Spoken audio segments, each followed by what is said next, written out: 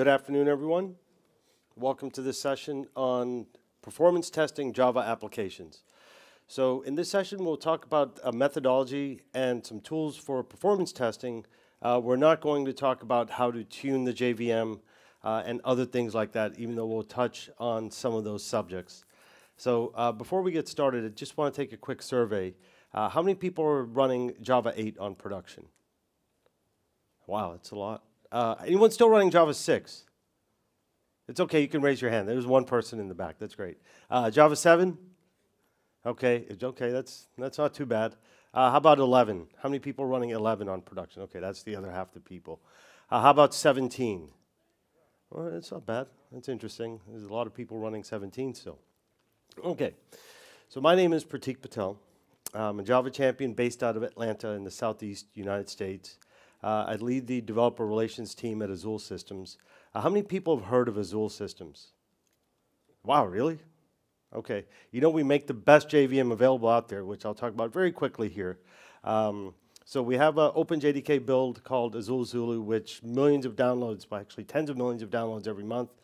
And then we have a high-performance Java virtual machine called Azul Platform Prime. So stop by the booth and check them out. Like I said, it's not only the best, but we think the fastest JVM that you can find out there. We can talk in the booth, if you like, about different garbage collection strategies and why Azul Platform Prime is so fast and stuff like that. But I don't want to bore everybody with that. Again, if you want to talk about that afterwards at the booth, some quick insights into that specific JVM I was referring to. Just by swapping out the JVM, most of our customers see 20% improvement right out of the box, if not more, right? So for example, with Apache Kafka, how many people run Kafka out of curiosity? Okay, that's interesting. That's only about 10% of the audience. So if you're running something like Kafka or Cassandra, just by swapping out the VM, you can get 40 to 80% improvement in throughput and in production. So this is not from our test lab, but those numbers are actually from our customers. Okay, so stop by the booth. We can talk about that some more. All right, let's move on to the session. So why listen to this session? Why specifically me? Well, I already told you about some of the stuff that we do at Azul in terms of producing different JVM builds. But previously, in a former life, I led the Java performance team at a very large company. So I've been doing this for a very long time. It's interesting because does anybody know what this TV show is? Okay, good. So this is Silicon Valley, and at the time I was working at a startup, and I had to stop watching this TV show because it was too real it was too much like real life. I'm not kidding. Anyways, we can talk about that later or at the bar tonight. Oh, one other quick announcement. Azul Systems is hosting a party this evening at Kelly's Irish Pub at 7 p.m. So stop by the booth, grab a ticket if you'd like to come join us for a free beer. Oh, who doesn't like free beer? How's that for a question? Okay, good. Oh, you don't like free beer? You just like free coffee? I don't like beer at all. Okay, so they have wine and liquor too, so there you go. So, or coffee if you like that. So anyways, the reason why I have this slide up here is because when we talk about performance testing, and just performance tuning in general, or the entire performance area. It's one of these things where software engineering is considered to be engineering, but performance testing and performance tuning is more of an art form because there's so many different variables that are in play when you're trying to figure out how to tune your application, or what most people do is when they actually run into an issue, whether in their test lab or on production, how do you fix it? How do you find it? Right, and then what do you do about it? So it's more of an art form than it is a engineering exercise, right? So there's lots of questions in this. So I know it's after lunch, but please try to do your best to try to answer these questions. I know I've already asked a bunch, but first question out of the gate: what's the best way to fix Java performance issues? Anybody? What's that? Prevent them. Prevent them. That's a good one. I like that. Anybody else? I heard some more up here. Increase the memory, right? And the other thing that goes along with increase the memory is increase the number of CPUs. Okay, that's actually a good one, right? Any more answers?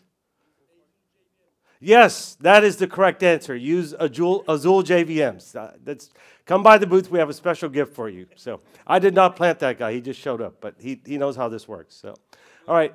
So the answer actually is it depends, right? We all hate this answer, but it depends, right? Again, the question was, what's the best way to fix Java performance issues? And of course, the answer is it depends. And we'll see why that is in this session. We'll talk about some of those things so you get an idea of where to start looking and what you actually do when you have those problems, right? So someone up front said you prevent them from ever happening, and part of preventing them from happening is to find them before those issues go all the way to production, okay? So we'll talk a little bit about that also. So it is easier said than done, right? How do you find these issues, right? How do you locate them?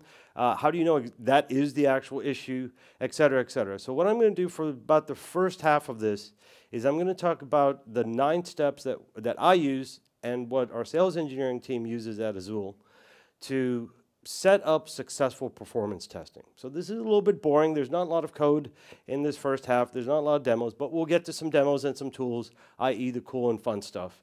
But first, I want to set the foundation for how we actually go about and working with our customers to find and identify performance issues, right? A lot of times, we'll go and talk to somebody who already has a performance issue, but they won't know what is causing that performance issue. So this is what we're trying to get to the bottom of here.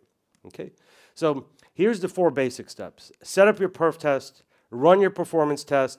profit. Of course, you know, that's a little bit of a joke, but what we're going to be talking about is that ... part in this session.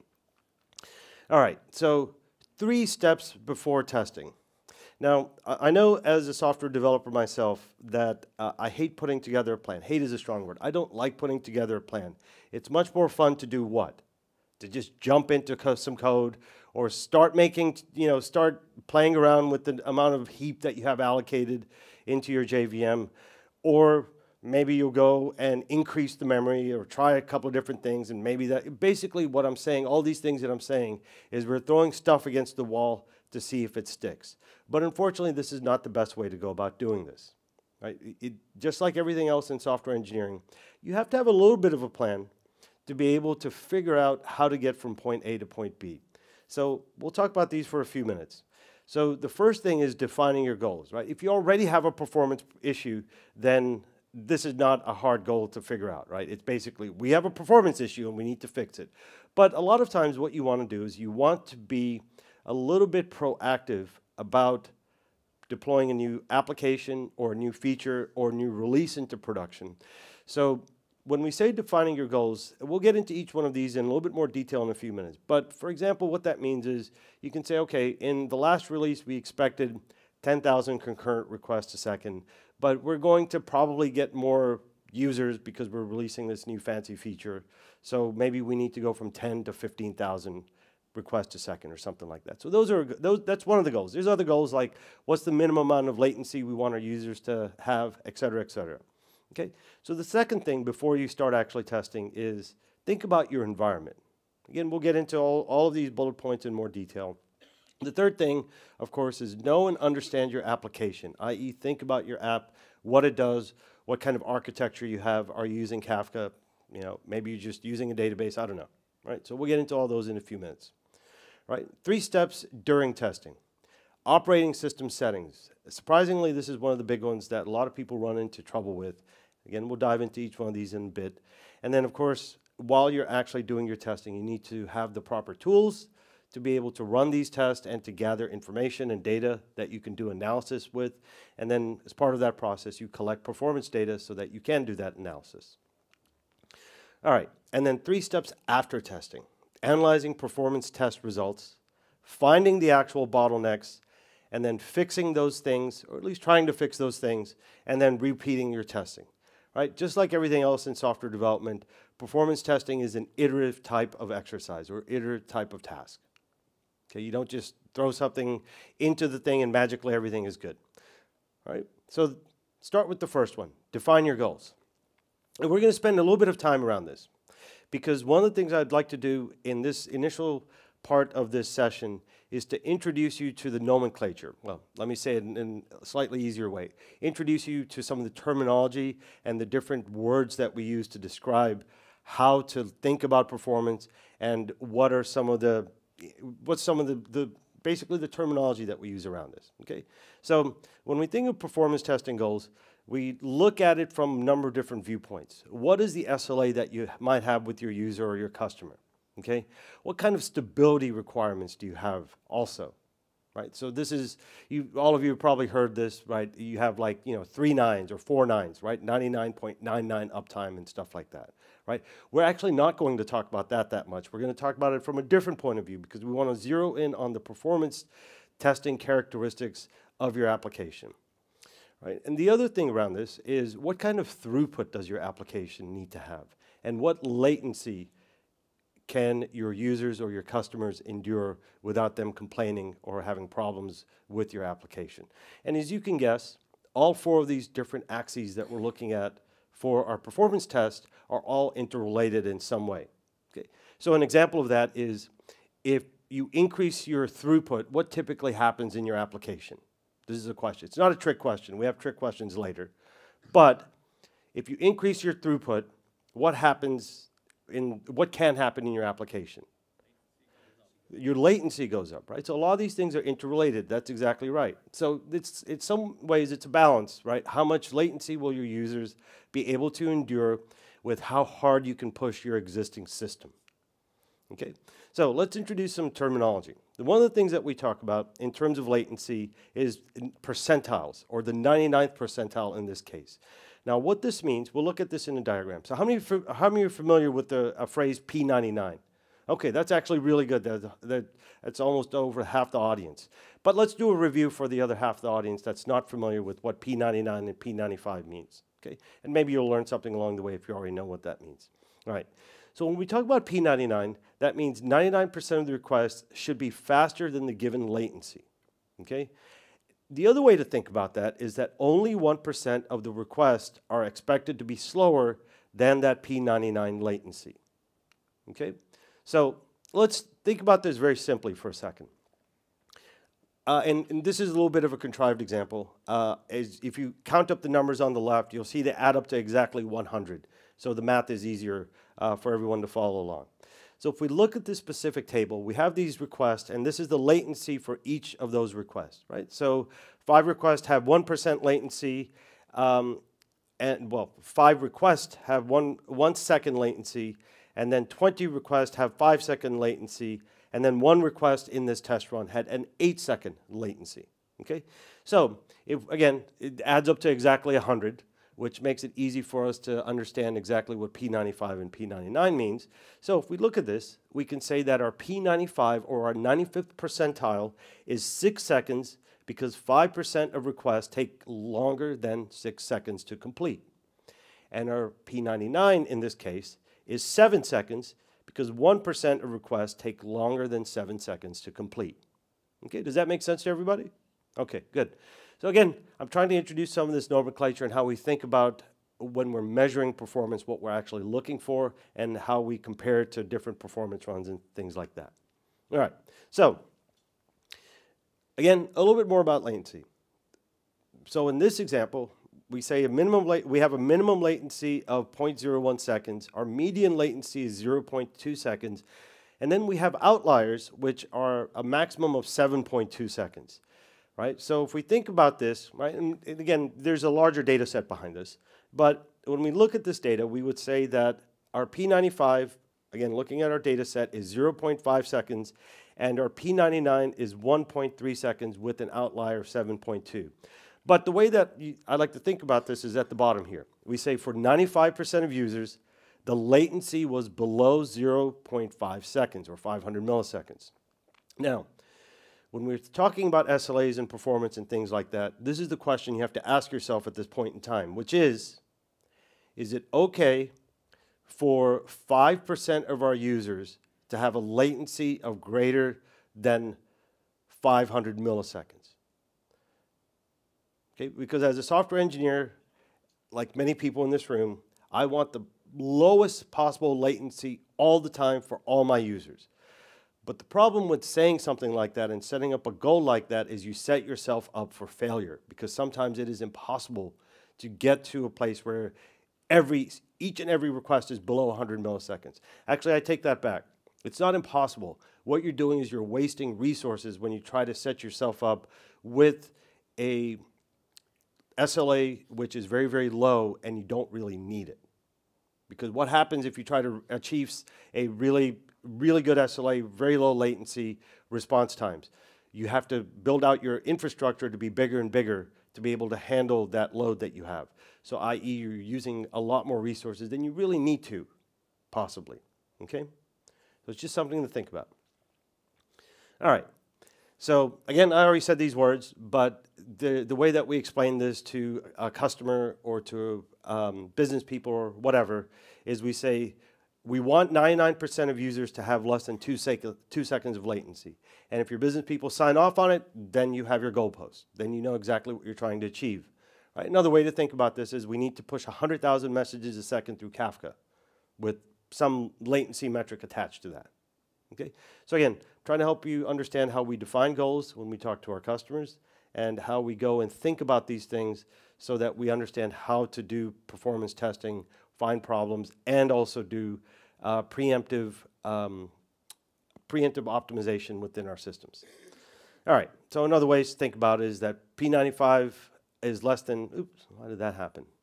Okay, P95 is less than 500 milliseconds, or P99 is less than 5 seconds, right? So these are other things, other ways that we talk about this to understand exactly what we're trying to achieve. All right, so let's move on and look at this in a graph form.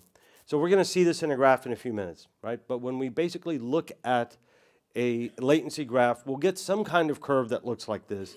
And what we can do is we can look at this curve and we can say, okay, at approximately 120 milliseconds right here, this is our P95 and our P99 is at 200 milliseconds on this curve. So we're going to see this in action in a few minutes. All right, let's move on and talk about the other 8 topics. The next one is thinking about your environment. All right, so I don't have answers for these specific questions. This is a much more detailed conversation.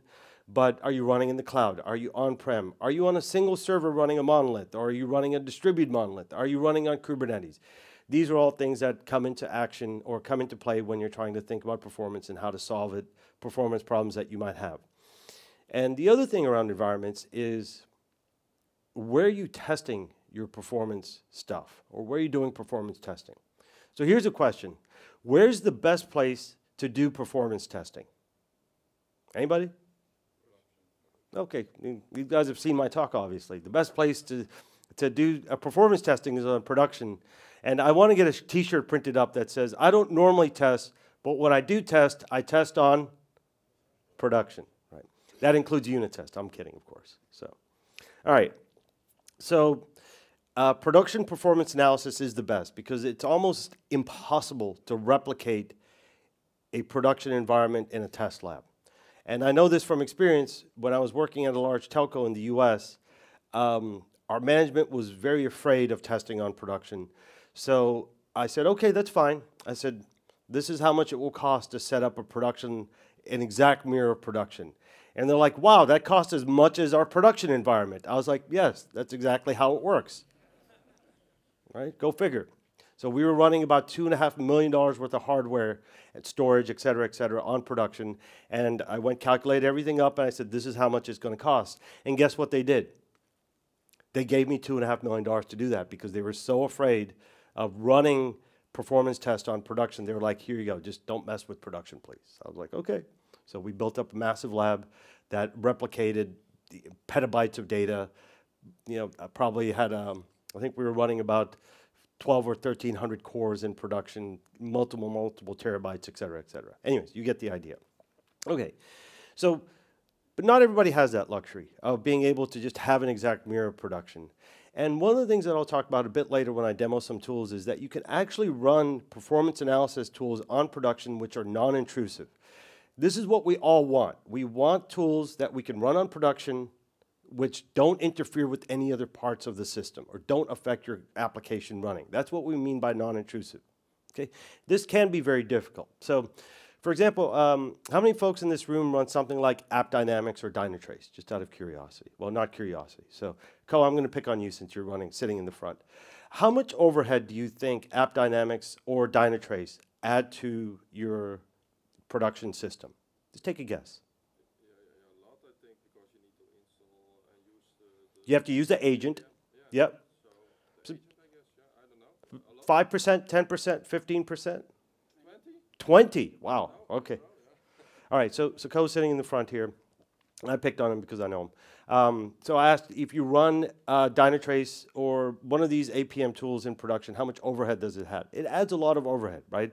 So this is what we especially want to avoid when we run test or we do analysis in production, because we don't want to add any overhead. We don't want to disturb the system that we have, because then your test is actually affecting the performance, and it creates a very difficult situation for you as an engineer to understand what is actually happening, okay? Now, we talked about trying to replicate a mirrored test environment from production, and of course, you can do that. It can get very expensive. However, nowadays, it doesn't have to be super expensive, because what you can do is you can just write a Terraform script, for example, and say, for this application, just spin up a whole bunch of servers that are based on the exact same Terraform script that we use to build up production. You bring it up, you run your perf test for an hour or two, and then you bring everything down, right? Because of the elasticity of the cloud, we have the capability of actually mirroring production, except for one thing.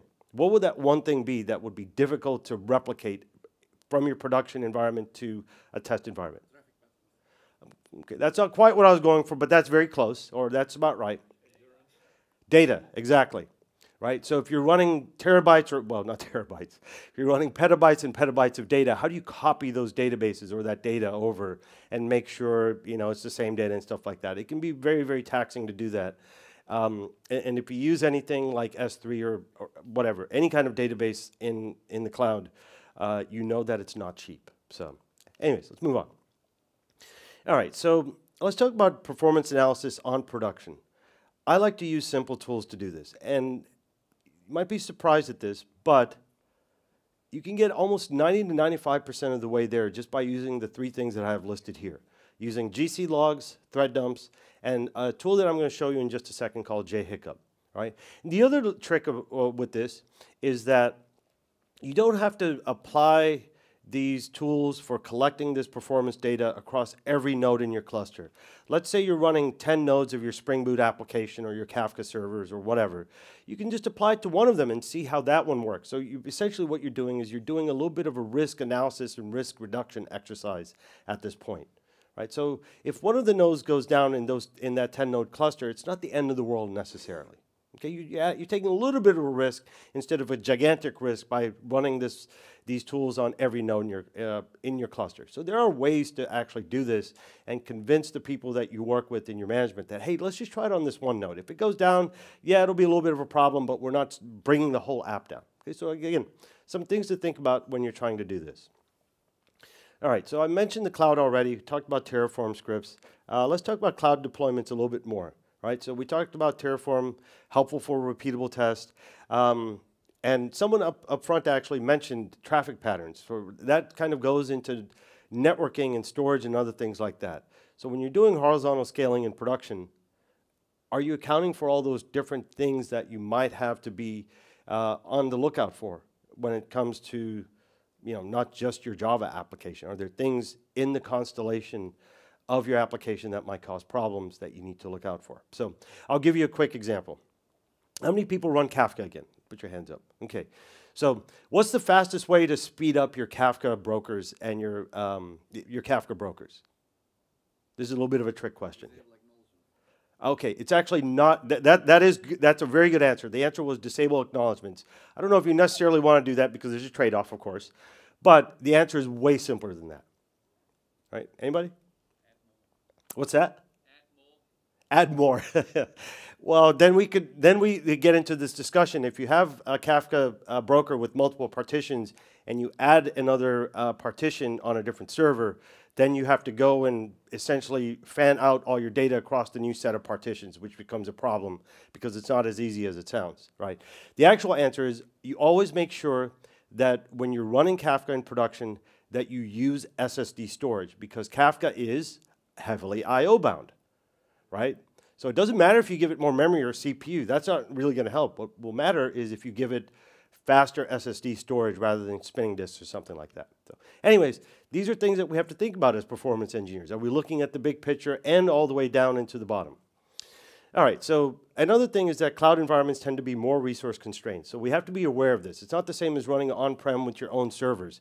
And it feels like to me, hopefully nobody from AWS or GCP or Azure is in here, but it feels like to me that every year those CPU slices that you get on cloud environments get smaller and smaller and smaller. Okay, it may just be me, okay? Anyways, you get the idea. When you're running in the cloud, you're running on somebody else's infrastructure, they manage the CPU slicing and other things that you get. So there's potentially less CPU cycles, the storage is slower, et cetera, right? I'm not saying that's bad, it's just something that you have to be aware of as a performance engineer. All right, so let's move on to item number 3.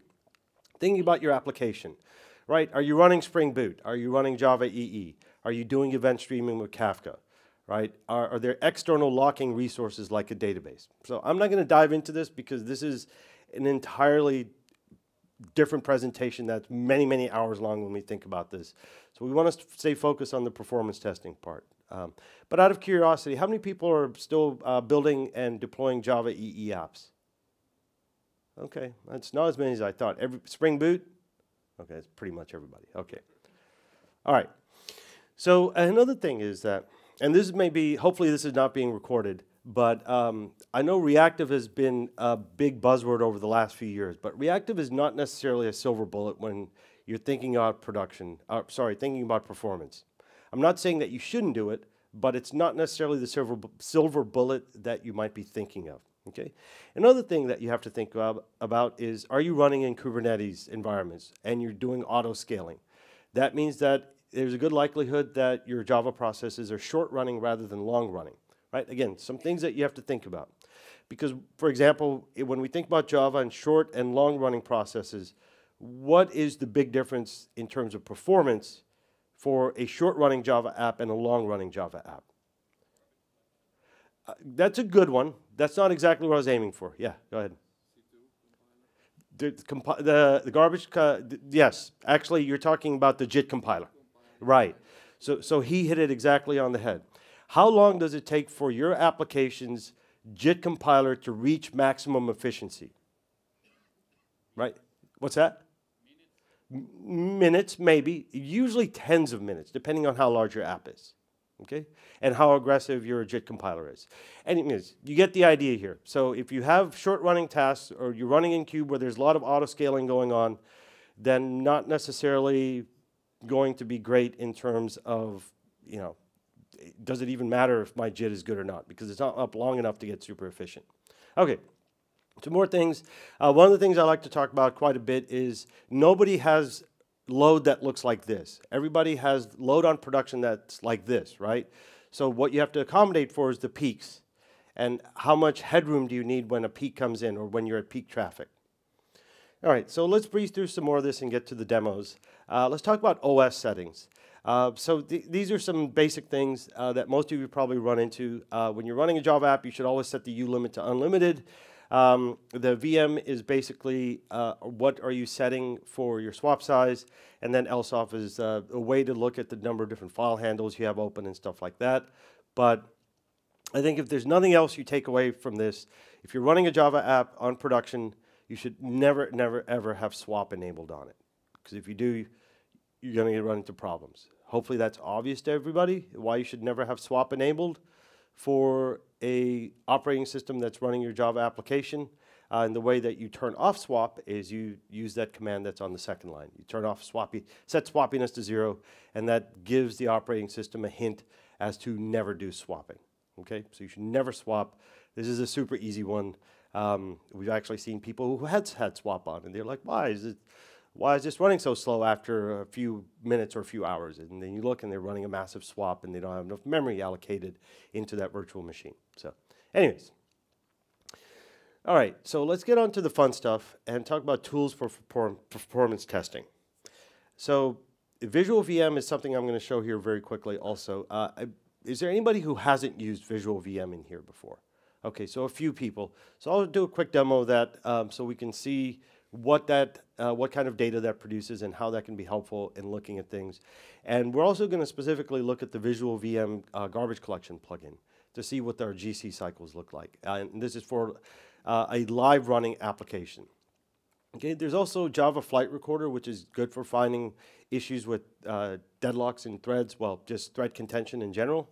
And what you do with JFR, Java Flight Recorder, is you do some profiling that does put some load on the system, as you can imagine, but you typically, something like this, you can just turn JFR on, hook it up to your VM, take a profile snapshot for 10 seconds, 60 seconds, 2 minutes, 5 minutes, whatever, and then you can turn it off so that you don't have that overhead for profiling your information, okay? And then you can do analysis of it directly within JFR. We're not going to demo this. We don't have time to do this. Just doing a demo of JFR is an hour-long presentation unto itself, okay? And then how do we put load on our system if we're not testing on production? We're going to use JMeter in this presentation to actually put some test load onto a Spring Boot application and see what that does, right? There's other tools like Gatling. And then there's a bunch of great command line tools like JStack and JStat, which give you garbage collection and thread information, which can be useful. And the great thing about both of these tools is that you can just log into a server on production or in your test lab. You can run the command, it'll print out some data, and again, it's non-intrusive. Yes, of course, there's a little bit of overhead when it needs to go get your GC stats or when it does a big thread dump. But it's not something that's constantly there and affecting the performance or the operation of your system. All right. So, the other tool I want to talk about, which most of you have probably not heard of, is called JHiccup. How many folks have heard of this tool before? Okay, so I see some diehard Azul fans in the back. That's great. So what JHiccup does is it measures pauses that affect a running JVM. And that pause can be from anything in the JVM or all the way down into the operating system. And this is a surprisingly simple tool. It was invented by our CTO, Gil Tene, who's a Java champion. And what we do is after we put this in, it just outputs stuff into the log. We'll see it in a few minutes. And then we use a log analyzer, a histogram log analyzer, to see what the output is and see where our pauses were within our application. And that allows us to correlate things that are happening either on the operating system or within our Java application to pauses within the JVM. Now, the most common cause of a pause within a JVM is garbage collection, right? So hopefully when I run this demo, we'll be able to see when a GC pause happens in the GC log, we'll be able to directly correlate it with a spike in our JHiccup output logs, okay? And what JHiccup does, very simply, is the timing isn't exactly right. It's actually much, much less than 1 second. It's like on the order, I think it's actually 1 millisecond. Basically, it's just a background thread that spins in the back, and it wakes up every millisecond, and it just records the time when it woke up. So you can see every millisecond if there's output from this JHiccup. And if there's something that caused that thread to not execute, then there was some kind of latency in the system. We'll see that in a second so it's more obvious. But let's look at this in a diagram real quick. Okay, so again, for 1 millisecond, we stop, we record what that time index was, or JHiccup records that time index. It wakes up, records the time index, and then you can see towards the right side, if something was going on in the JVM that kept that thread from waking up and putting in a timestamp, then you know that something was going on. That's simply how it works, right? Super easy. Right, so if we look at this from a different perspective, if there's a GC that happens, for example, and you're using a stop the world garbage collector, it will say, again, diagram explains everything. You can see that there was 1 millisecond, 2 milliseconds, 4, 5 milliseconds, boom, now the thread wakes back up, and this is when JHiccup gave us the timestamp output. All right, and the way that we use JHiccup is, it is a Java agent. This is the exact command I'm going to run in a few minutes to go have a look at this. Okay, so you basically say, here's JHiccup, this is where the log file, well, it'll just output the log file in the directory from the running Java process. All right, so the other thing that I'm going to use here is there are a bunch of different GC log analyzers available. Azul has one called the Azul GC log analyzer. Right, not a very descriptive name or colorful name, but it's used for looking at the logs produced by Azul Prime, that's our high performance JVM, as well as Azul Zulu, which is our OpenJDK build. The version of this GC log analyzer for just standard OpenJDK is not available yet, but it will be in the future. Okay, but don't worry. There's loads and loads of other tools for doing garbage collection log analysis. I know a lot of people like to use GC Easy, for example, gceasy.io, I think. What are some of the other GC analyzer tools that you guys use to look at a garbage collection log? Anybody? This is not what you do on your spare time on a Saturday, take GC logs and, just kidding. Anyways, there's a bunch of them freely available out there, but we're going to use this one. Okay, we're almost to the demo, and this is what the demo setup looks like. We're going to run JMeter to drive a Spring Boot application, and I've enabled GC and JHiccup logging, and then along the way we'll look at Visual VM and Visual GC. Okay, so, actually, one thing I should note here is we're going to do a combination of two things. And the first thing we may not necessarily do on production. The first thing is we're going to actually have a live view of this application running. We're going to look at the GC and like the load and stuff like that from a live perspective.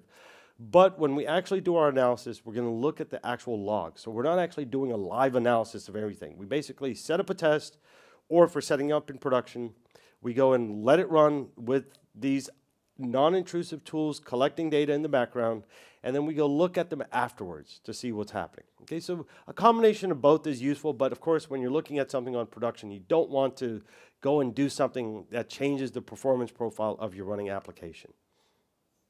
Okay, so it's time for a live demo. There is one other tool that I don't have running, which is Visual VM. Make sure I get the right one up.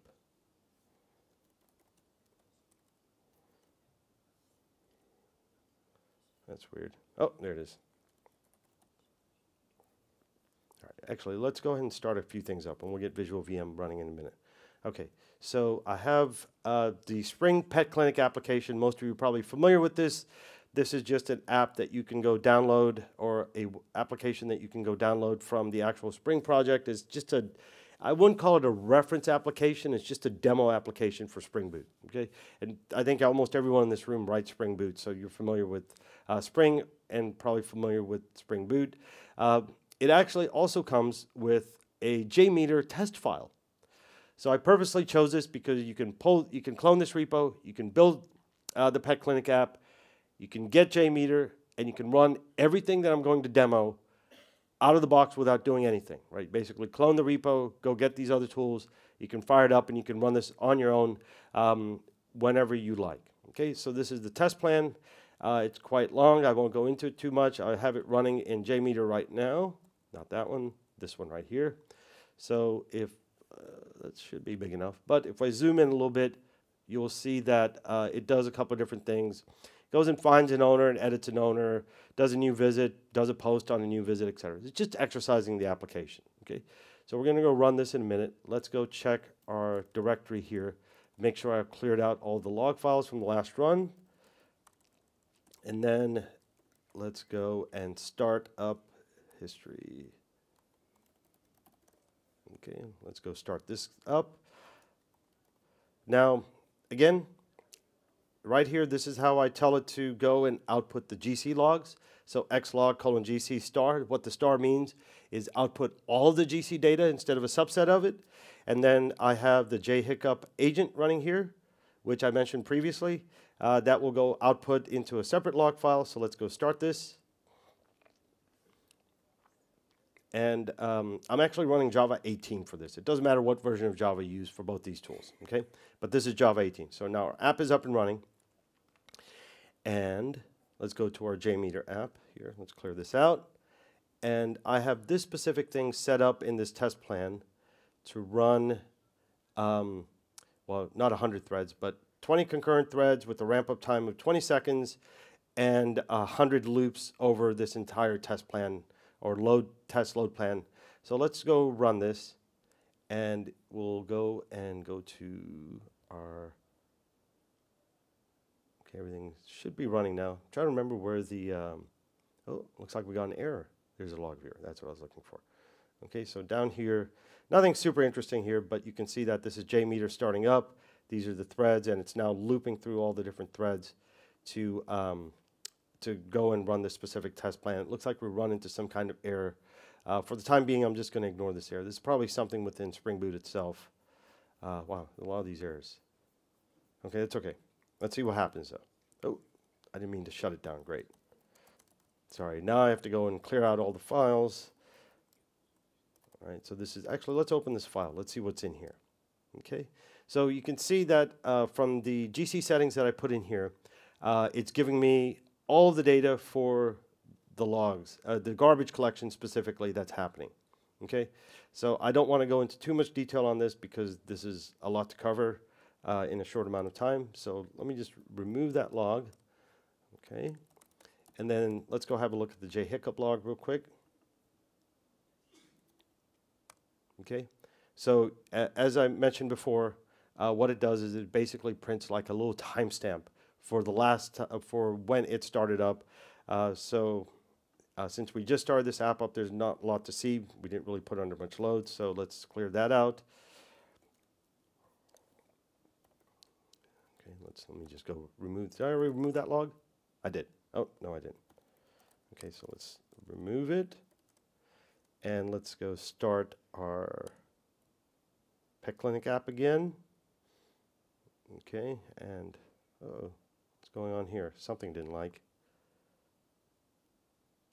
Okay, that's fine. It's probably from a previous test run. We'll find out what's going on. Oh, I know what it is. I still have the JMeter running in the background. So as soon as the app started up, it started hitting it again. But that's fine. So we'll let this run for a minute. And we looked at the log files already. And what I'm going to do is I'm going to use these two tools. The first one is this histogram log analyzer to look at the output of the JHiccup log. Right. So these are two previous runs that I did. We're going to add a third one in just a second. And then we're going to look at the GC log analyzer to see what the garbage collection log looked like. So let's see if this is still running. It is still running. So we'll let this run for a little bit of time. Let it build up some data. But while it's running, I have a question to ask.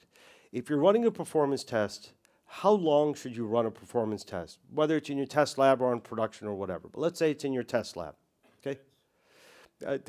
Hey, only I'm allowed to use the answer, it depends. That's actually a good answer, but let me reframe the question. What is the minimum amount of time that you should run a load test for performance gathering reasons in your perf lab or in your test lab? Let's take a guess. Okay, there are lots of great responses there. Someone said 10 minutes. 10 minutes is not long enough, but usually 30 minutes is long enough.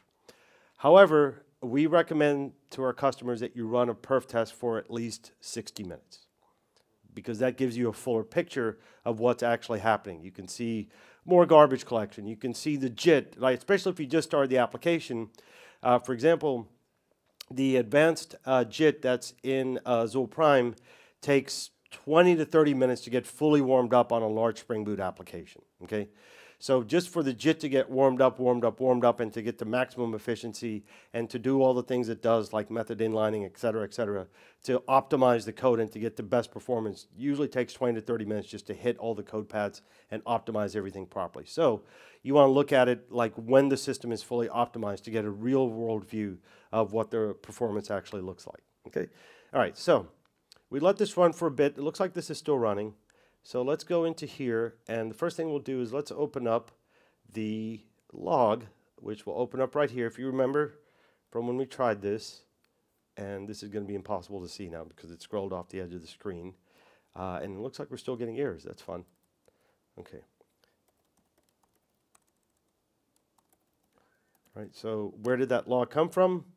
If you remember, I started this Spring Boot application with this right here, and I said send the output to test Zulu 18. So I'm using Azul JDK Zulu version 18 specifically for this, and I can verify that by saying java-version, and you can see there's OpenJDK 17, and I'm using specifically the Azul Zulu build of it, and not Prime. I didn't want to use a JDK that you can't normally use for doing tests like this, so I'm just using Zulu for this. Okay. All right, so let's open this log file up, and we got a null pointer exception. Great. It's a good thing I have something else open in the background. Okay, I think that was the previous one, but let's look at the GC pauses. Okay, so let's have a look and see what these GC pauses look like. Again, all this does is it looks at the GC pauses or the GC information, not necessarily the pauses. I have it on the pauses right now, but it looks at our garbage collection information, and you can see in the number of seconds that have elapsed since we started this, these were the number of GC cycles that have happened so far, okay? And it tells you how long it took, milliseconds, and at what specific time index, but this is the diagram that we care about, which is when did the pause happen and how long was that garbage collection pause. So if we look at this one right here, you can see that this garbage collection happened at 22.7 seconds after we started the VM, and it took 23 milliseconds to do that garbage collection pause, okay? If we look at this one happened at 57 seconds after we started the VM, and it took 38 seconds to do a GC pause, okay? So when we're working with folks to identify potential performance issues, garbage collection pauses is obviously something that comes into effect, right? If we see a lot of, actually this diagram doesn't look bad because the pause is only 38 milliseconds, first of all. And second of all, yes, there are lots of like smaller GC pauses, but you expect that in a Java application that's creating and destroying objects. Okay, so this is not necessarily bad. When it's bad, what a bad garbage collection log looks like is when you have everything is a spike or the duration is very, very, very long, right? Everyone knows this as a Java developer. What you want to do is avoid long garbage collection pauses, okay? And of course, the way to avoid garbage collection pauses is to use a pauseless garbage collector, which Azul Prime has in it called C4. And there is, there's one, in, now I'm not going to remember because I'm up on stage in front of 200 people. What's the open source pauseless garbage collector that's available? Shenandoah, thank you. Total mind blank there. Yes. So there is a pauseless garbage collector that's available in OpenJDK. It's called Shenandoah. But we also have one which is a little bit more advanced called C4, and that's in Azul Prime. Okay, anyways, let's go and look at our JHiccup log, and let's see if we can correlate the two here. Okay, let's open this in a new tab. Okay, so let's do this real quick. So we said that in our garbage collection log here, we saw that at 57 seconds there was a big spike, right? Slightly longer garbage collection. And if you remember what JHiccup does, is it's just a thread that measures latency all the way from the Java process down into the metal of the operating system, right, or the computer. So that means that anything that causes any kind of latency in your JVM, not just in the JVM process, will show up in this diagram. So that means if something is going on in the operating system, for example, if you have swap enabled and then you run out of, and you know, again, don't ever have swap enabled, number one. But if you do, and the operating system swaps your memory into disk, that's going to cause latency, and that will show up on this graph, for example. Or if there's some kind of network issue, that will also show up on this graph, okay? Again, JHiccup just measures the ability of a thread to wake up every millisecond and say, hey, I'm here and this is the time. So anything from the Java process all the way down to the actual CPU or storage or whatever will show up on this graph. So we saw this pause at 57 seconds, and let's go look at this right here. And if we look here, you'll see that we actually hit JHiccup registered a little bit of a spike in its ability to kick off every second, right? It registered a little bit of latency. And if you look, this latency was registered at, I'm sorry, that just went away, right? Can you see that? Yeah. So you can see this latency was measured at 60 seconds in, and it was approximately 37 seconds, or milliseconds, sorry, right? 60 seconds in, and it was at 37 milliseconds, okay? And if we go here, you can see there's a direct correlation between when the garbage collection pause happened and when JHiccup saw a pause in the operating system, okay? So again, both these tools, the garbage collection pause and JHiccup, can be used for doing non-intrusive performance analysis on production or wherever you're running it. Again, the key words there are non-intrusive. You don't want to mess with your system that's running there, okay? But you can see that because we have this GC log and we have the JHiccup log, we can correlate that garbage collection to a specific pause in the operating system in our JHiccup. So if we go to here, this may be a little bit out. So let's see if there's one at 300 milliseconds here. All right, actually this doesn't go that far. This specific log doesn't go that far, but let's see if there's another one. 180. All right, so that's 117. 180. Right, so this is 100, be somewhere around here. We could, there it is, right?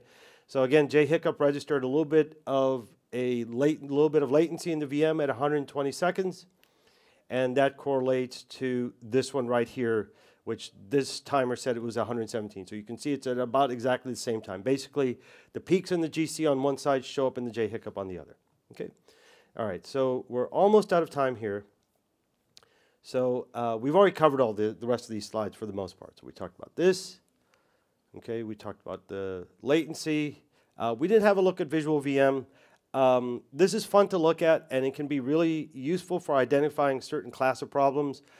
This is specifically the Visual VM garbage collector real-time view. But to be honest with you, this spins so fast that it's not really very useful on production especially. Okay, we looked at the pauses, and we're not going to do a prime demo. All right, so we've talked about most of these things. Real load is better than simulated load. Focus on business metrics, ignore everything else. Right, we've talked about all these things. Garbage collection pauses are a problem. We talked about different garbage collector algorithms. JFR. We talked about JIT warm-up time. What I mean by garbage collection warm-up time is that when an app first starts up, and so for example for Spring Boot, it creates a whole bunch of objects initially based on annotations and stuff like that, right? So that's going to create more garbage to be collected. That's what GC warm-up time means there, right? Everyone understands what JIT warm-up time is. And we looked at correlating JHiccup latency with garbage collection. We didn't get a chance to do JStack for taking thread dump analysis.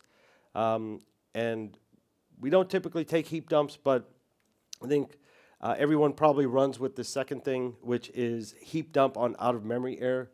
So if you're seeing a problem with memory and you get heap dump errors and your VM exits, you put this in and then you have this gigantic heap dump that you can spend the next 3 days trying to figure out what actually happened. So, all right.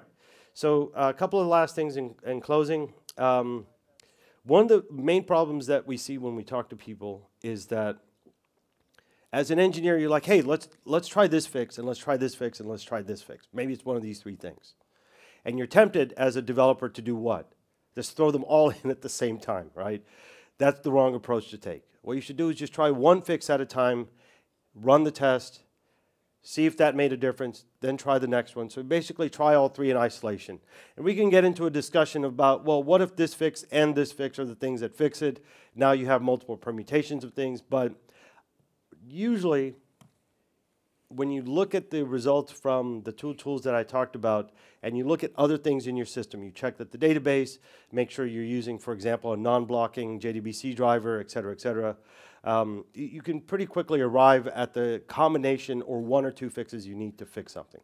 Okay, so I think we have to get out of here. We have a few minutes in here for follow-up questions, but we'll also take some questions at the Azul booth, so you can grab a T-shirt and not this hat. There's another hat that we have at this show. So, anyways, I apologize for running over a little bit, but I thank you for coming and hope you enjoyed that.